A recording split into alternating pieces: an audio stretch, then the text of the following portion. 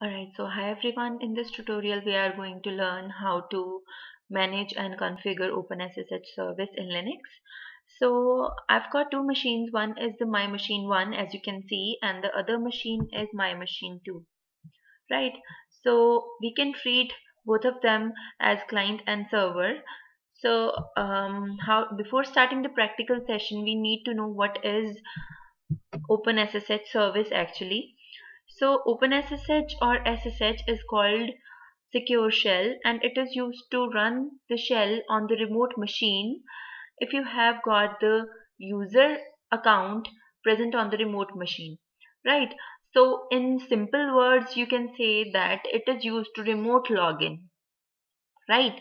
So we are going to treat this machine as the client and this machine as a server. So how to log in and how to perform other activities and how to log out. For that I have made a document. So let's go through that first.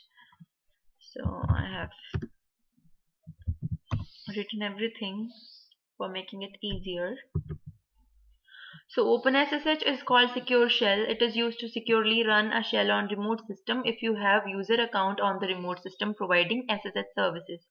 So before you can securely log in to the other machine, it is important that the other machine should provide SSH services. So by default, we studied in the last lecture also that SSH service already running. It is enabled and it is automatically started when you switch on your system, and the service is running till you manually stop it or till you shut down your system, right? So that service is already running, but you need to make sure that it is running, right? So this is my client machine and this is my remote machine, right?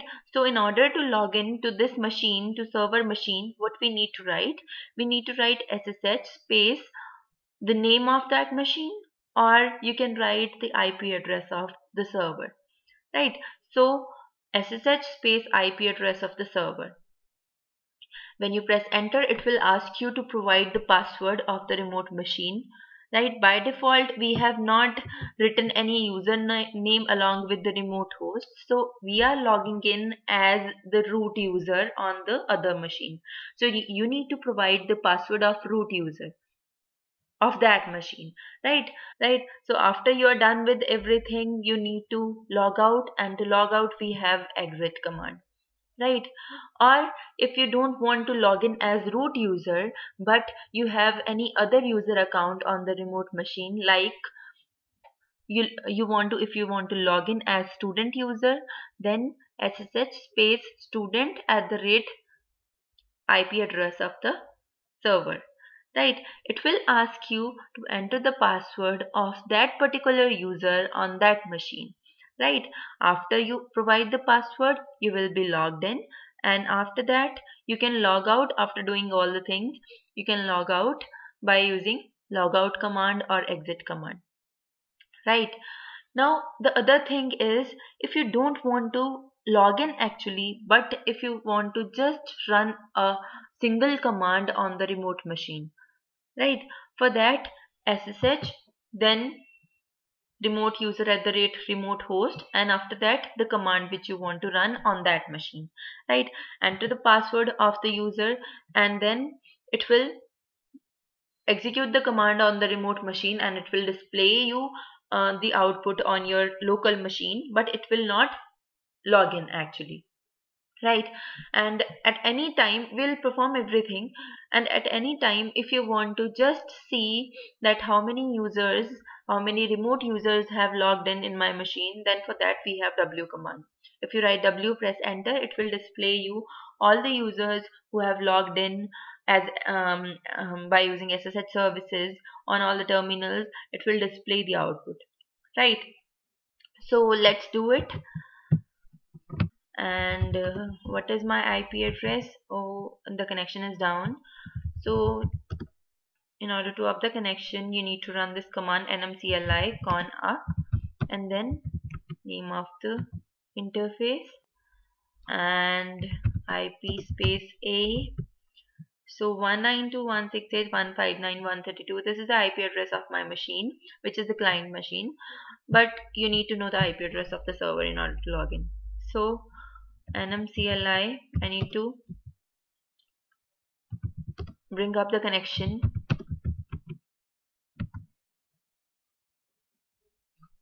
So IP space A, it is displaying 192.168.159.211.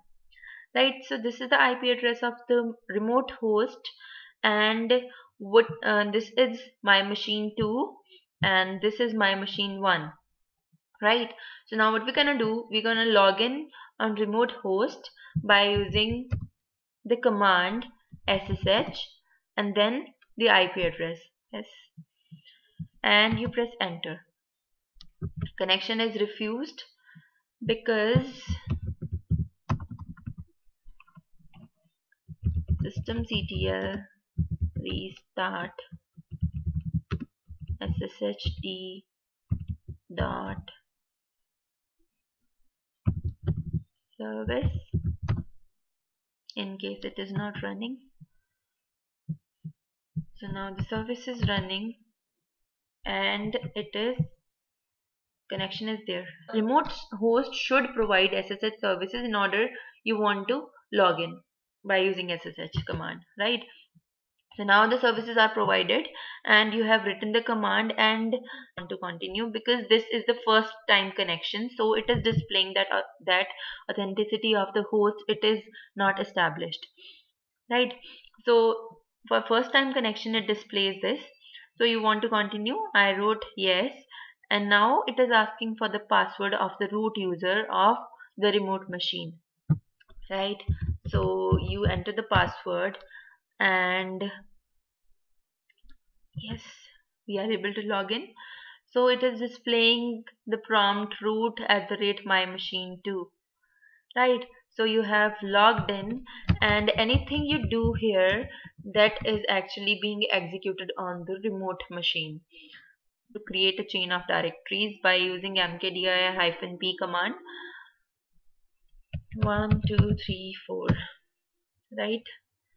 And if you check it on the remote machine ls, you can see that this directory is created trying SSH, and in case you list the contents of this directory, it is displaying you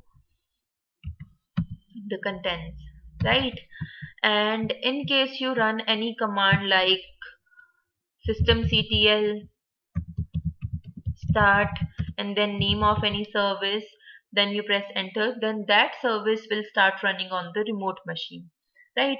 In case you write init space 0 and you press enter, then the remote system will shut down, right, and the connection will be closed. So after you are done, then you can exit by using exit command. Now the connection is closed, right?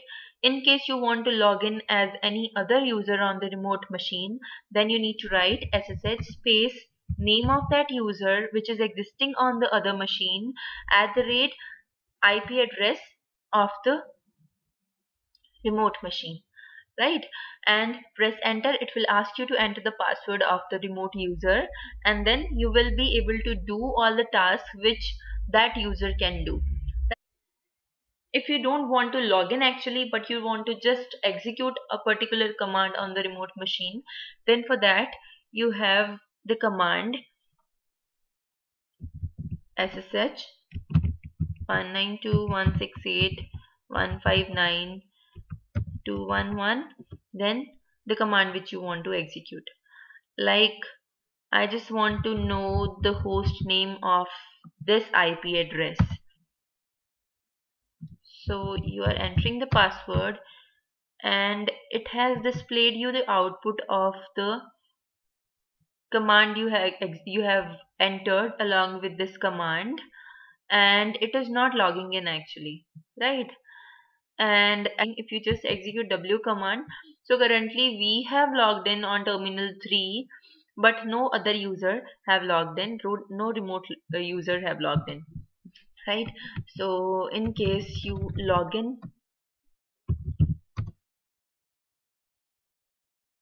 so now we have logged in to the remote machine.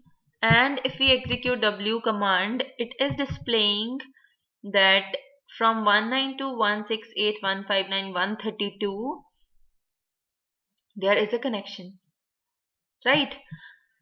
So I am logging out and let's go to that file again.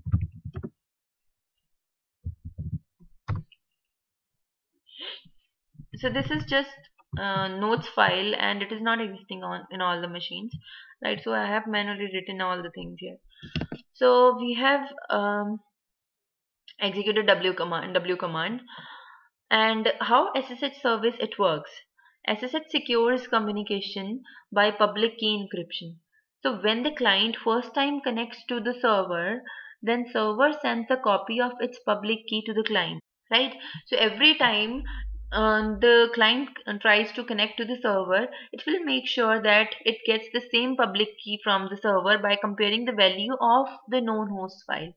So if it matches, the connection is proceeded. If it is not if it doesn't match, then in that case connection is broken, thinking that it can be a man in the middle attack. So next thing is configuring SSH key based authentication.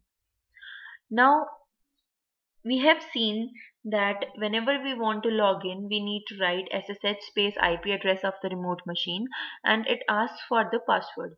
Then you write the password and it allows you to log in. But what if the connection is to be created a number of times and you don't want to enter the password every time you make the connection? So for that, what we use the SSH key based authentication. So in that case, what client will do, client will generate a pair of keys, right? So a pair of keys is generated. One is the public key and the other is the private key. Private key will be kept private and the public key will be sent to the server, right? Public key will be this is the command which will be used to generate the keys on the client side, right? It will generate a pair. One is id rsa, which is the private key, and the other is id rsa.pub. So this is the public key, and both of these files will be residing in .ssh directory of your home directory in the client at the client side, right? One more observation is given that IDRSA, which is the private key, that will have permission 600, and this public key, it will have permission 644. Obviously private key must be kept private, so that is why nobody else has the read permission or any other permission on this file, right? So only the user of the file has 6 permission, which means read and write permissions, right? So group and others, they don't have any permission, whereas on public key you have read and write permissions, and group and others, they also have read permission, means they can be able to read the file but they cannot be able to write into the file. Logging in, public key must be copied to the destination system. It is done by using ssh copy id command, right? So what you need to write, you need to write ssh copy id -I and then root @server ka IP address, right? So enter the password and then file will be copied, and next time when you want to log in to the remote machine, it will not ask you the password, right? So we are going to test it. So this is my machine 1 and this is my machine 2. So first of all, I am going to generate a pair of keys by using s command. So default. So this is the key which is it has generated. So your identification has been saved in ID RSA. This is the private key and this is the public key, right? Now we need to send this public key on the remote machine, right? You can see that when you execute, let's move into our home directory first. When you execute ls command, you cannot see ssh directory because it is hidden. So ls-a, it is displaying you .ssh directory. See, Now when you move into this directory cd.ssh and you press ls, it is displaying you idrsa public, right? Known host, this is the name of file which contains the public key of the server, right? Copy your public key to the remote machine, you need to write ssh copy id, then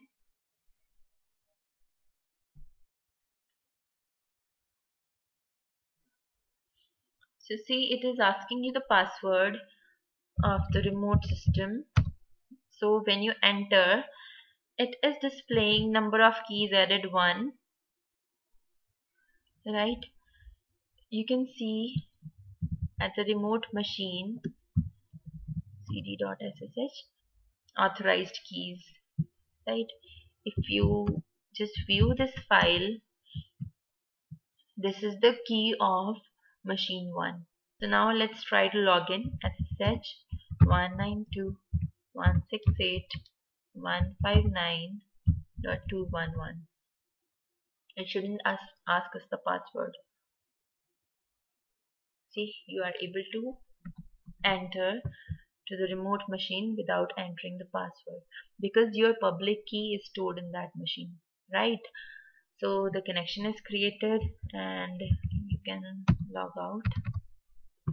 Now if at any time the server machine wants to avoid this login, now what he will then what the server machine needs to do, it will just remove this file which contains the public key of the client machine. Then the if once it is removed, the client machine will again need to enter the password before logging in, right? So there are a few more things also, like the configuration file of SSH is for config. This is the configuration file of SSH service. So there are various things which are written, like login grace time 2 minutes, permit root login yes, maximum tries 6.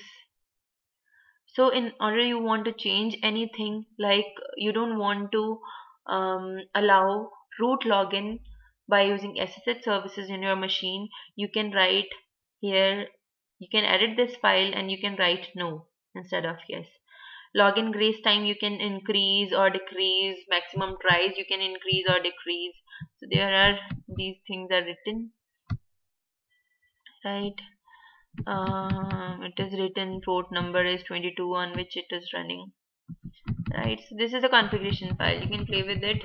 And one thing which is important is that whenever you try to edit any configuration file of any server, then it is very essential to take a backup of that file first, because in case you edit it incorrectly, then you can be able to restore the file, right? Let's view the file again just to see that whether we have completed everything in this chapter. So this is everything about SSH service. So thank you so much